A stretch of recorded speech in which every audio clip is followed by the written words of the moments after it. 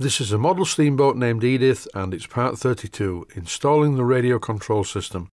And in order to do this, I have to remove the engine and the boiler as well. Well, the boiler could stay where it is, but there's not much room.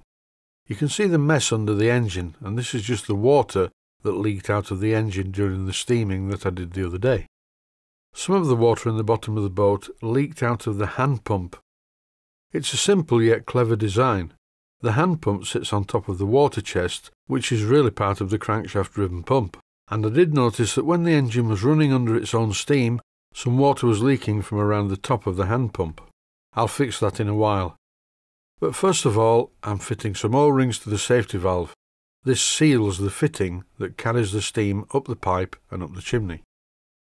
It seems like a good idea before I permanently fit the engine into the boat to just make sure that the pump ram glands are all okay. This is the gland that seals the ram that's driven by the crankshaft, and after I tighten the gland, I make sure that the engine still runs freely. It's very important when adjusting glands not to over-tighten the bolts, because then you will get quite a lot of friction and that will actually wear the ram, which in turn over time will start to leak. So the general idea is just nip up the bolts to take up the slack and then just back them off slightly so the gland isn't too tight. There's also a gland on top of the hand pump tube. I'm going to adjust this and hopefully this should stop the leaks. But when I start adjusting it, the hand pump ram doesn't feel very good. It feels a bit notchy, so I think I have a better idea. I persevered for a while, adjusting the ram very carefully, putting equal pressure on each of the bolts, but it still didn't feel good. It started to tighten up. I was applying the same technique. I tightened up the 3 bolts and then backed them off, but the ram didn't feel good. So here's the solution. With the ram fitted into the 4-jaw self-centering chuck on my Smart & Brown lathe, using a very small parting tool, I started to turn a groove in the end of it. And once I turned the groove, I widened the groove because I didn't want the O-ring to be a tight fit in this groove.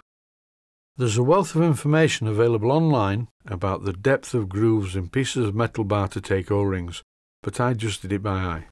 As long as the O-ring floats slightly in this groove, it will be okay. In this clip, I'm just using a piece of emery cloth to remove the sharp edges. And now I'm very carefully refitting the ram into the tube. Because of the cutout in the tube for this bayonet fitting, I carefully used a blunt screwdriver to persuade the O-ring to go into the tube and not stick out over the edge of the cutout.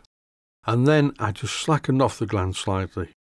So the gland is still going to be functional, but it's not needed because I don't think any water is going to pass the O-ring.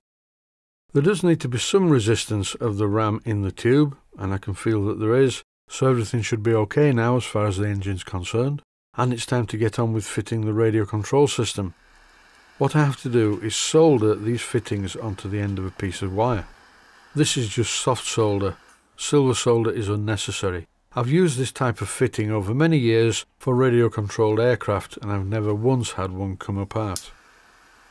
The secret is plenty of heat in the right place and quite a lot of flux, and make sure that the solder flows properly and attaches the fitting firmly to the rod.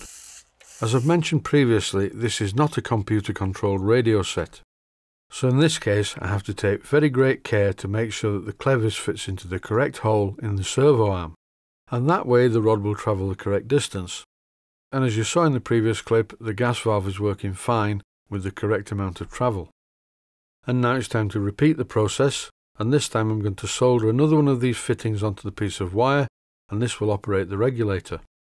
I'm using a small Chinese blowtorch for this, and it's okay for what it is. It generates more than enough heat to do this job. In fact, I'm being very careful not to get the part too hot. I could silver solder this component, but it really is not necessary, and it's not a good idea to overheat the wire. I once did silver solder one of these fittings onto a piece of piano wire, but it became very brittle and broke easily. And that's why I stick to soft solder. It's more than strong enough in this application for whatever you want it to do. But having said that, you need to make sure that you have a really good joint. It's no good if the solder does not flow. The part will look like it's stuck to the wire, but it's likely to come off in service. And here's the finished linkage for the regulator. Fitting the radio box under the stern decking really taxed my patience. I had to do the job 2 or 3 times and keep trying it in place until I managed to get the travel to be just perfect. The regulator servo needed reversing, and this is done by flicking a switch in the back of the transmitter, which was very simple. And there we have it. The radio control system is fitted and working. The engine's not in place yet, so when I move the regulator you'll see that the engine moves about, but very shortly I will be bolting the engine in place.